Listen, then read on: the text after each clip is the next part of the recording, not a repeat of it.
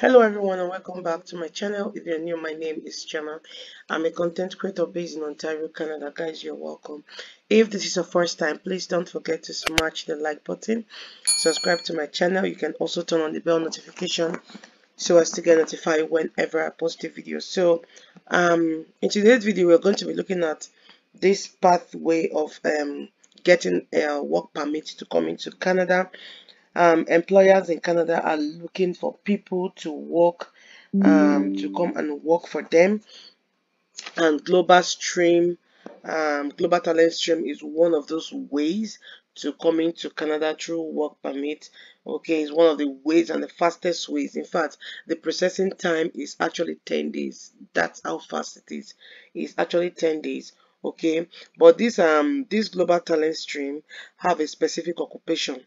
They have a specific occupation list that you have to fall under. Okay, as at last year, it was actually um 12, but they added extra 5 to the occupation, so making a total of 17. So we're going to be looking at that. I made a video about this sometimes ago. I'll search for the video and put it in my description. Okay, so we just want to look at these 5 new eligible occupation to this program. Okay, so and the good thing about this program is that employer does not even need LMIA, no age limit. Okay, so this program is a very good one. So we are going to look at this program to see where your own occupation falls under. So I just opened it. I'm going to be leaving everything in the description. This link now that I opened, I will leave it in the description, and we just look at everything about this program. Okay, so this is a global talent stream and adds 5 new eligible occupation to the program. So they expanded the global stream to a variety of eligible engineering positions. On December 22nd, Employer and Social Development Canada (ESDC) expanded the list of eligible occupations in the Global Talent Stream. So this is when they added it, December 22nd. ESDC is a government department that works to support Canada's labour force and so has oversight over many immigration matters, including insurance of labour market internal assessment (LMIAS) and oversight of the GTS, that is Global Talent Stream. A work permit program with expedited processing created to help Canadian employers hire foreign skilled workers in technology sector. Under this GTS, employers looking to hire a foreign skilled worker for one of the 17 in-demand professions, including due to insufficient labor supply in Canada, can apply and receive a work permit. The GTS looks to establish a service standard of 2 weeks of work permit. Okay, previously it was 12, like I told you guys initially that it was 12, and they added 5, making 17, and they are all engineering rules. So we're going to be looking at these 5 engineering rules that were added. One of them is civil engineering, NOC code 21300, electrical and electronics engineering, NOC code 21310, mining engineering, NOC code 21330, aerospace engineering, NOC code 21309, and computer engineering except software engineers and designers, which is NOC code 21311. So why have more occupation become eligible? So this is why they added more occupations. The list of eligible occupations for GTS changes according to Canadians' labor market needs. The inclusion of these 5 new positions is likely telling of the internal need for engineering labor in Canada. This year has also seen a growing trend of targeting specific occupation for immigrations to more directly address Canada's labor market needs. Among all these measures include the introduction of the New Brunswick Critical Work Pilot Program, which which works with 6 employers to directly address New Brunswick labor market. I made a video about this.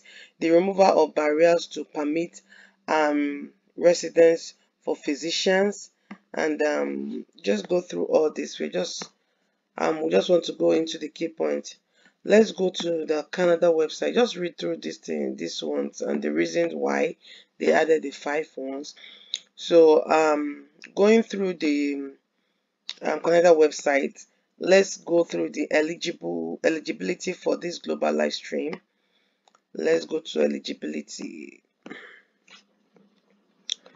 You may be eligible for category A of this global talent stream if you have been referred to a global talent stream by one of the stream designated partners, and if you are hiring an individual with unique and specialized talent. Note that if this request occupation is included on the global talent occupation list, it will be processed as a category B application and must meet category B requirements. So let us look at the global talent occupation list. These are the list. This is the 5 1 2 3 4 5. This is actually the 5 that were added to the 12th list, previous list before. And should we go and read up? Should we read up all the list? Okay, let's read it up. Computer and Information System Manager, prevailing wages. This is the prevailing wages and minimum wage. Should we look at the prevailing? Let's just click on the prevailing wage. Oh, it took us really far. Okay, let's just go back. The details is very long. I wanted to take us to the prevailing wages, but let's go back.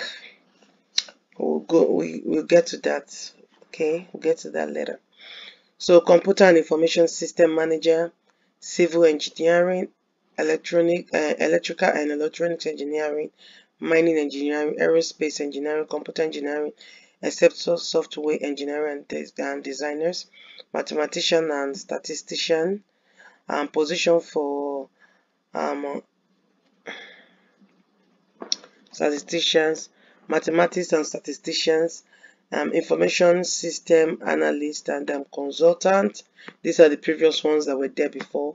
Data analyst and data administrators, software engineer and designers, computer programmers and interactive media developer, web designer and developer, electrical and electronics engineering technologists and technicians, computer network technicians, NOC 2021 occupation, computer network and web technicians, information system and testing technicians, producer technician, creative and artistic directors and project manager, visual effects and video games, and digital media designers. And these are the 17 jobs, okay, that we are in the list now. These are the 17 global talent occupation list. So if you know you fall under this list, just do well to go ahead with the process. So let us also read up the processing fee. Okay, let's go to the processing fee for this. That is the processing fee, right? You must pay $1,000, that is Canadian dollars, for each position requested under this global talent stream to cover the cost of processing your application. The processing fee payment in Canadian dollar can be made by Visa, MasterCard, American Express, certificate check, money order, bank draft. And the processing fee will not be refunded if your application is withdrawn at your request, cancelled, or if your application receives a negative assessment. Refunds are issued only if a fee was collected in error. The processing fee cannot be paid by nor be recovered from the temporary foreign worker. You can see that so it's non-refundable. There may be varieties of fees and costs incurred in the process of recruiting temporary foreign worker, including but not limited to cost of using a third-party representative, advertising fee paid by foreign nationals for assistance with finding or securing employment, fee paid by an employer for assistance or advice in the hiring of foreign nationals. As an employer, you must confirm and ensure that you or anybody recruiting on your behalf does not charge or recover any recruitment fee, directly or indirectly, for the temporary foreign worker. Failure to do so will result to a negative LMIA decision. These are for the employers. Okay, so just read up about this program, and if you know you fall under this category, this is an opportunity for you. This is an opportunity for you if you fall under this category. Okay, I just brought a notice to this so that you guys can just read up. It's a very long one, so at your leisure time, I'm going to be leaving the, what is it called, I'm going to be leaving the link in the description. Let's look at the wages. Yeah, that's what I'm looking for. I'm looking for the wages. I just open it right now. I don't want to be through. I just want to go to the key point. Yes, I highlighted it. So you won't be paying no less than 38.46 per hour, and annually 80,000 annually. Okay.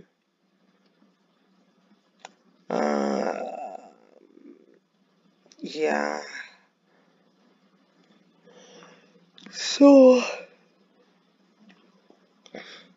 read through all the process and check if you are what is it called, if you fall under any of this category, and do what to apply. Application takes only 10 days. 10 days. That's a very quick one. Thank you guys for watching. If you watch up until now, do what to subscribe and like and share my video, and turn on the bell notification so as to get notified whenever I post a video. Thank you guys for watching, and I'll see you guys in my next video. Bye.